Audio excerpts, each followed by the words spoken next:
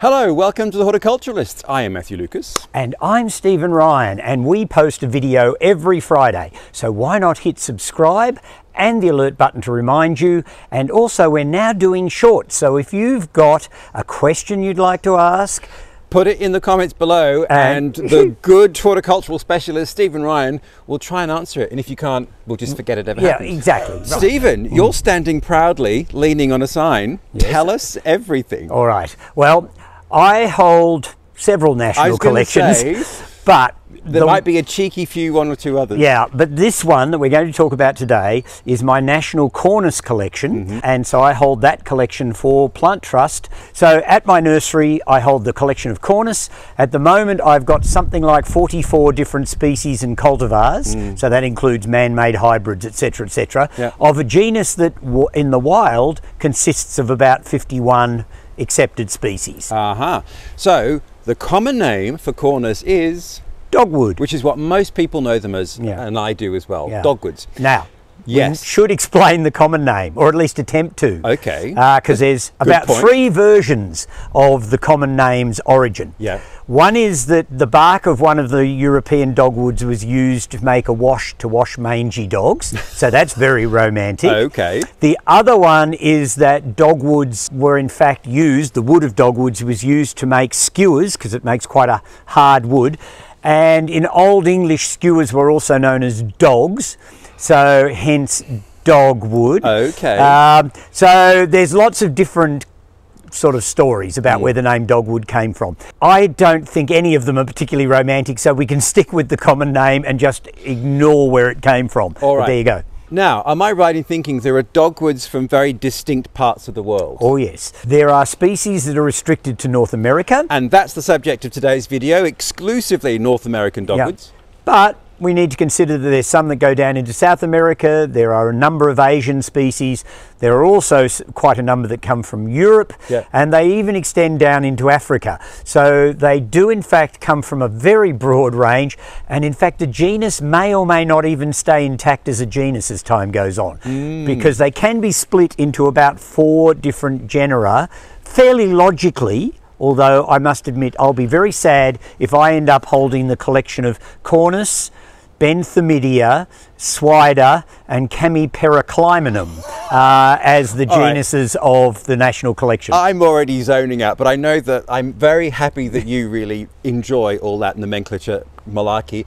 And we are going to do a video about the Asiatic dogwoods when they're in bloom, which is a bit later in the season. Yes, so we'll hopefully cover those and the oddments later. And do you have some of those other ones, like the African ones? And no, I have to say I haven't in the collection so far managed to get any South American or African dogwoods. So all of the collection consists of European through Asia and through North America. So all that sort of northern hemisphere-y bit. Not bad. Yeah, that's not a bad effort. All right, so here we are, the national collection, and we'll just point out that Plant Trust is, explain to the viewers what that is, what it does. All right, well, Plant Trust is an organisation that registers collections so that we then have them properly documented. We then know where they are, who's looking after them. Hopefully the nomenclature is all correct, so any collection holder that has a collection needs to keep up to date with their nomenclature. And if something were to happen, you know, heaven forbid, but you know, we all die eventually, then we hope that Plant Trust will be able to help with moving collections forward, getting them into botanic gardens, you know, managing that plant material, because in Australia we have lost so much stuff over the last few decades. Really? And of course it's getting so expensive and so difficult to import plant material now that we're probably unlikely to bring some of this material back again if we don't save it whilst it's here. Interesting point. So we'll put the link to Plant Trust below. Okay, where is our first American adventure going to take us? All right, well, let's start on the west coast and have a look at their iconic Cornus. Let's go. All right, Matthew, why don't we start on the west coast of North America? I'd love a little balmy Californian weather in this misty, rainy Macedon. Yeah, well, it might be more Oregon and further north that you'd be looking at. Okay, yes. Cornus nuttallii, which is sort of above us here, so we'll get some close-ups of it. Somewhat difficult to film, I'm afraid. Yeah, it is. It's a very upright and one of the tallest growing of the dogwoods. Yes. It also gets huge white flowers on it. Yep. Sometimes throws some late summer flowers, so it can be sort of multi-seasonal plant, and it is named after Thomas Nuttall, yes. who died in the 1830s, and he was an English botanist who spent a lot of time travelling and collecting in North America. Yep. So he's had this famous dogwood named after him. So if you're going to try and grow Cornus nuttallii, yes, allow it some height, yes. because if you plant it under something, it's never going to perform well. It can get up to 6 metres or more in height, so it is one of the biggest of the genus. And certainly as far as wild species are concerned, its flowers are the biggest of the genus as well. So there you go. Now, where do you find it? So you joked about it's not Californian and temperate, so where is it found? Well, it's found up along the Rockies, going up into sort of Oregon, Washington State, all those sort of areas. So hardy, very hardy. Cold hardy, yes.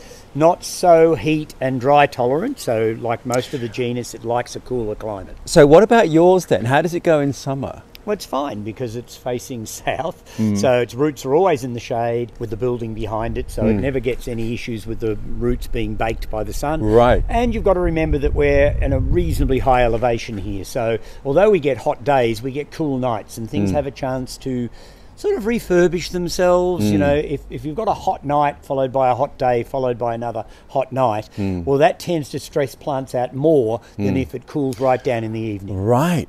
Now, so if the East Coast and the West Coast met in perfect harmony, what would we have? We would have the hybrid that is well known that we're going to have a look at now. Okay, let's go.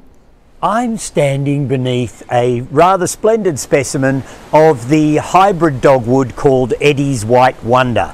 Rather a naff name, I have to say, but it was named by a Mr. Eddie's in Canada who did the original breeding, and he was awarded a posthumous Corey Cup for excellence in breeding this particular dogwood. Now, the original plant of this is growing in the Van Dusen Botanic Gardens in Vancouver. I've been there, seen the original tree, and mine's better. So what can I say?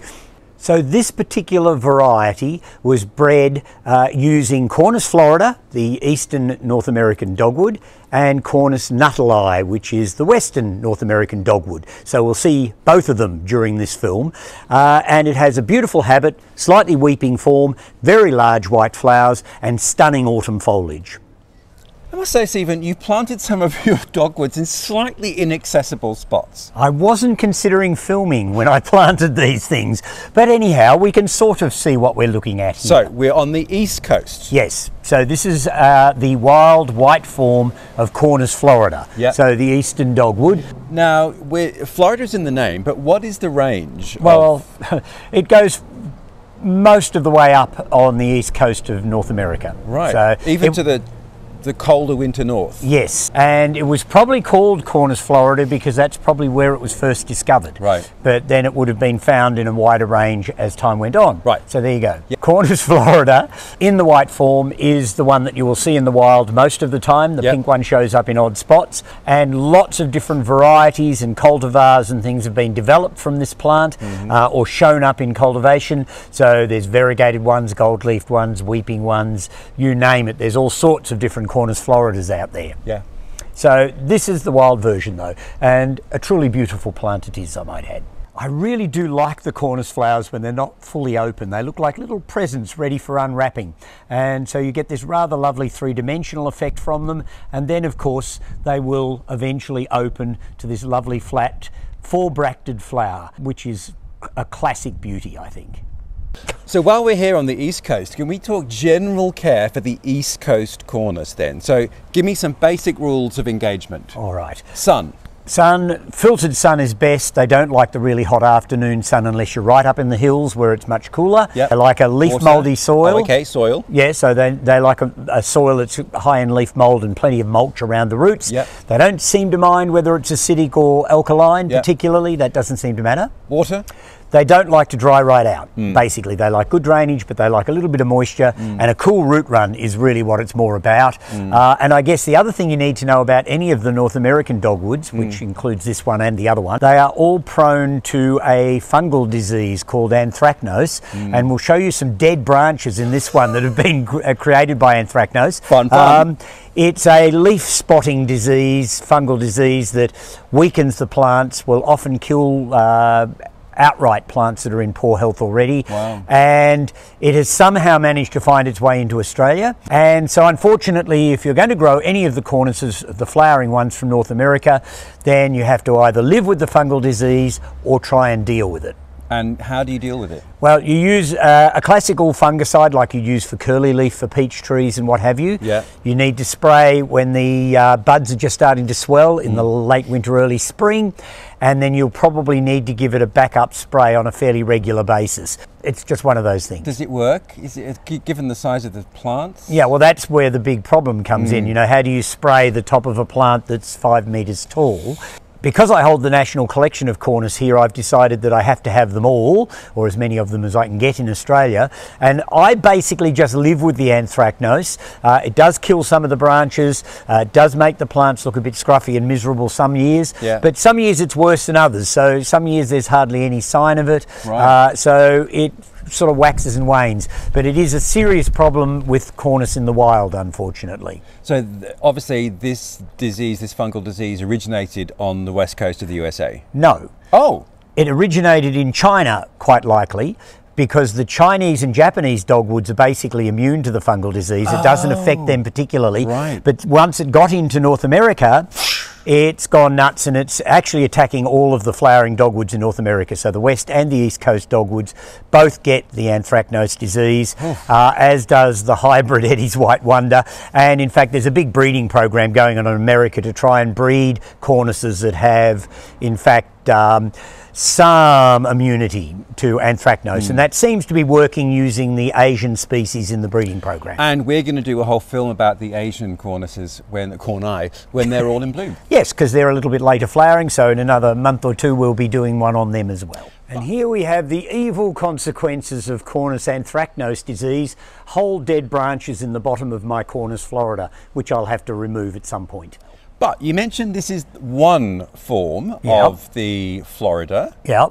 Cornus florida in its straight form is here. The other one that you will find in the wild is Cornus florida rubra, which is a wild form. Wild form. Yeah, so we can go and have a look at that. Let's go. All right. Stephen, what is this beautiful cornus? This is the classical pink or red flowering North American dogwood, Cornus florida rubra, and what a beauty she is. Yes. The name Florida should of course give things away. So it's from the eastern part of North America. But not Florida, surely. Yeah, it extends down into Florida. Yeah. So it does the subtropics? Yeah, well, sort of, but in the hills. Oh, okay. Yeah, so it's the eastern state dogwood. There are two basic flowering species of dogwoods from North America. So there's the Florida from the eastern states, the other one, which is Cornus nuttallii, which is the western American dogwoods. And so this is the most used variety then, you think, in gardening? It is probably by far the most popular of all of the dogwood forms and cultivars. Yeah. It's the one everybody asks for when they come into the nursery. Yes, and you've got it. Yes, I can supply it. And so how big is this one going to get? All right, well, the dogwoods in general are small trees, almost shrubs with delusions of grandeur. they can get up to around about the 4 to 5 metres in cultivation as a rule. Well, this is a beauty. Let's go and look at another. All right, what is this beauty, Stephen? Well, we are looking at Cornus florida Pluribracteata, which is the double-flowered North American eastern dogwood. So this is a naturally occurring form? Possibly. I would imagine it was found in the wild somewhere, or it may have arisen in cultivation, but it's more likely to have arisen in the wild. Pluribracteata, of course, means multiple bracts, so hence the double flowering, even though the bracts are not exactly the flower. But anyhow, but it's not very commonly seen, this variety. So same carrying conditions as all the others? Yep, it's just a form that's arisen that has double flowers. So basically it requires all the same things and has all the same issues. There you go. Well, let's go and have a closer look at the flowers themselves and just see how they're different. All right, what a good idea. So dogwoods are sort of famous for their flowers because they have this sort of wedding cakey tiers of beautiful cream, white, pink, but... Well, they're even called flowering dogwoods, but in fact the flowers are the little tiny beady bits in the middle. So that is the flower, and this... are their coloured bracts, so they're actually modified leaves. So the flowers are that little cluster of things in the middle. So that's the true flower of a dogwood, and if that's all it did, you probably wouldn't bother growing it. You wouldn't, but look at the pink. So that is the Florida Rubra. That's Florida Rubra. So that's how that one looks. Yeah. And there are other selections of that out in the trade, but they all look fairly similar. Yeah. So this is the Florida double that we were looking at. Yes. So let's just talk us through the flowers. So is that what it's going to do? They look a bit sort of deformed. In fact, they could be considered that. Yes, it often doesn't completely open those bracts, although they will sometimes pop open. Yeah. So it always has this sort of enclosed look to it, and it really is an interesting variant on the theme. Perhaps not everybody's taste, but obviously I had to have it in the National Collection anyway. Obviously. Yes. So in a nutshell, what we're first seeing is not the flower, it's a bract. Exactly. So a bit like hydrangeas then, although the colourful bit that you see is the bract. Yes, on hydrangeas it's exactly the same thing. Many of the showy looking viburnums also have bracts instead of true flowers. Yeah. So there are a number of plants that have developed this same technique and evolved in the same sort of way. And the issue for the plant is, of course, that it doesn't have to put the same energy into producing flowers because they're small and therefore don't require as much energy. Yeah. And the bracts are generally easier to produce than true petals, and they last longer to attract pollinators. Ah, so the plant's saving energy by adapting its leaf. Yeah, exactly. Oh, how interesting. And so the flower lasts for a lesser amount of time than the bract on the outside? No, about the same, but they don't come out all at once. Right. So the true flowers, which are the little beady bits in the middle, they come out over a period, so they don't all pop open at once. Right. So it needs bracts. Which is like landing lights for pollinators. Well, exactly. So it sort of leads the insects into the flowers, and so they need to be able to stand there on the plant for a reasonably long time. So if it were a flowering cherry, it would need to be pollinated a damn sight faster because you've only got a very short span of time generally when those sort of plants' flowers stay open. Ah, interesting. Well, there we go. When a flower is not a flower, it's a bract. And of course the double one has no flowers inside it at all. So if you were to open this right up and look down inside, you'll find that all of the flowers have turned into petaloid bracts all the way to the bottom. So there's actually no flower in that flower, if that makes any sense whatsoever. So that can only reproduce itself vegetatively through cuttings? Yeah, you would normally propagate most cornuses from cuttings anyway. So yes, you would have to grow that vegetatively. Well, talking at that point then, in the trade, are they grafted or are they not grafted? What's the best?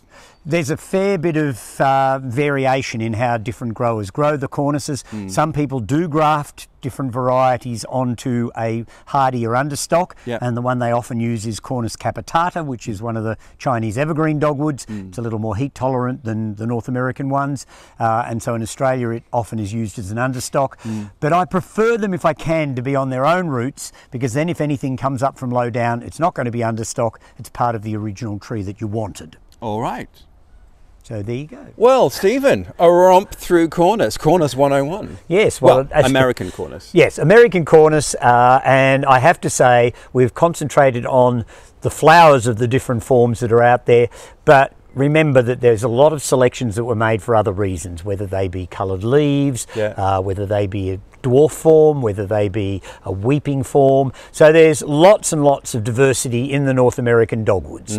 Okay, have we exhausted your national collections? Not by a long shot. What else have you got? Oh, well, there's the Acanthus collection, the Sambucus collection, and the Osmanthus collection. Well, we've done Sambucus, and we mentioned an Acanthus, that amazing African one. Yes. So I think we've touched on those. Osmanthus. Yes, we'll have to do that at some point or another. Okay, watch this space. And if you want to see what we're doing next week, Stephen, what might it be? Well, who knows? We'll be doing something of a horticultural bent, undoubtedly.